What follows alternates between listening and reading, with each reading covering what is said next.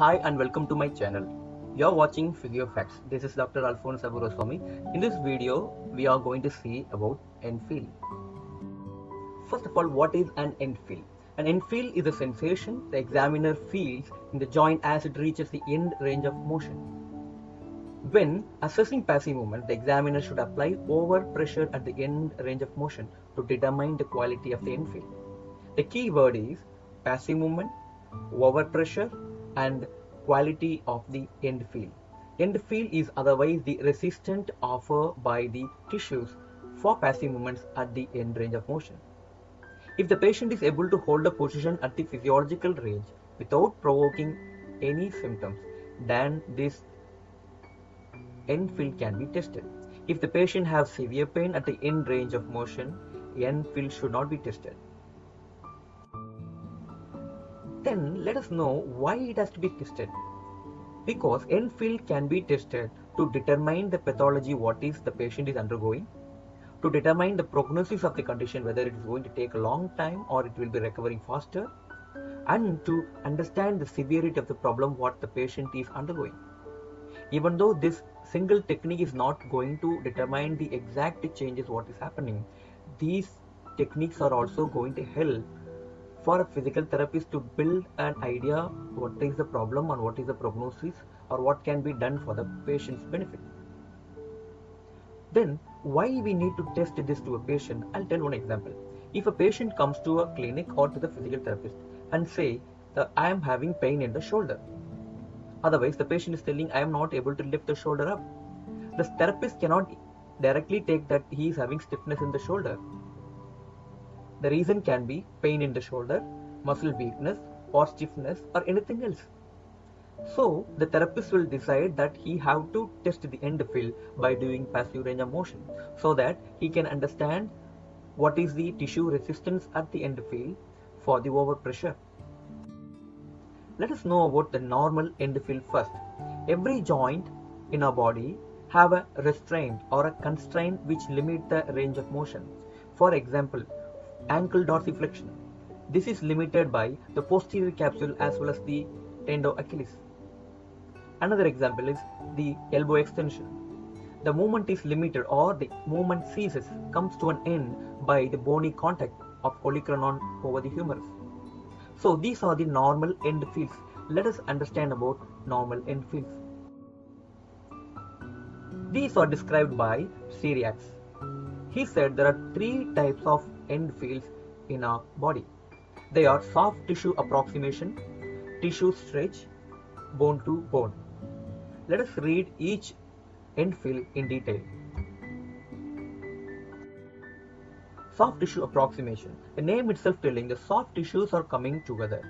These sensations are like pushing firm pillows together because muscle and fats are pushing together and restricting the movement. So we are getting that soft feel. For example, elbow flexion and knee flexion, where when the forearm and arm comes closer to each other, the forearm muscle as well as arm muscles are getting pressed to each other. Now we will get a soft feel. If the person is very thin, and this soft feel may not be appreciated to that extent. Second end feel, normal end feel is tissue stretch. Hard or firm type of movement with a slight give. This is one key point here. For the passive range of motion at the end range, there will be a slight give. In the sense, little motion can be attained by applying overpressure at the end range of motion. It is the most common type of end feel in our body. Maximum end feels are of this type, tissue stretch, where firm feel will be achieved. At the end range, a feeling of elastic resistance or springy as feeling in Achilles tendon or wrist flexion stretch.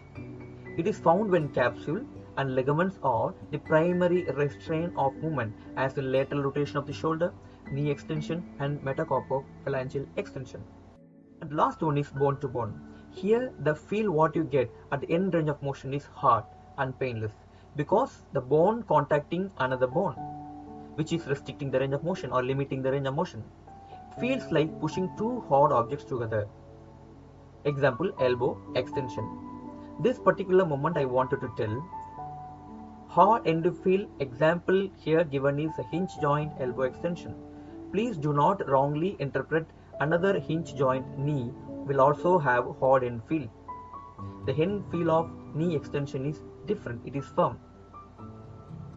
One more important point is that end feel has to be checked to each and every movement in a joint. Let us see the individual end feel of each movement in the body: shoulder, elbow and wrist. I already said most of the end feel of the joint movements are firm tissue stretch. There are few joints or movements that possesses soft and hard end feels. That alone you see now. Elbow flexion soft, elbow extension is hard end feel. Interesting thing is that pronation gives hard end feel. It can also be firm. If radial head and the ulna coming in contact to each other, hard end feel will be seen. At times the ligaments are also limiting the range of motion. In that case it will be firm. And wrist radial deviation gives hard end feel. So this is the interesting end feels in the upper limb. As I said before, most of our joint movements are giving firm end feel. Let us see only the other end feels in the lower limb. Hip flexion gives us soft end feel, soft tissue approximation. Knee flexion also shows soft end feel, soft tissue approximation. If you note there carefully, knee extension gives firm end feel, soft tissue stretch or tissue stretch. This is definitely different from elbow extension, because every time when you compare knee flexion, then we'll think about elbow flexion. When you say about the elbow extension, then we'll think about knee extension. But make sure the end feels of elbow extension and knee extension is different. I have seen many students giving wrong answer about knee extension end feel. Ankle. Eversion is showing hard end feel. Yeah, this is something we have to really appreciate, because when you read each end feel of each movement, it is giving depth of knowledge about the end feels. Hard end feels examples eversion, and in upper limb radial deviation, pronation and elbow extension. Thank you for watching. If you like this video, please do subscribe my channel and share to your friends. Thank you.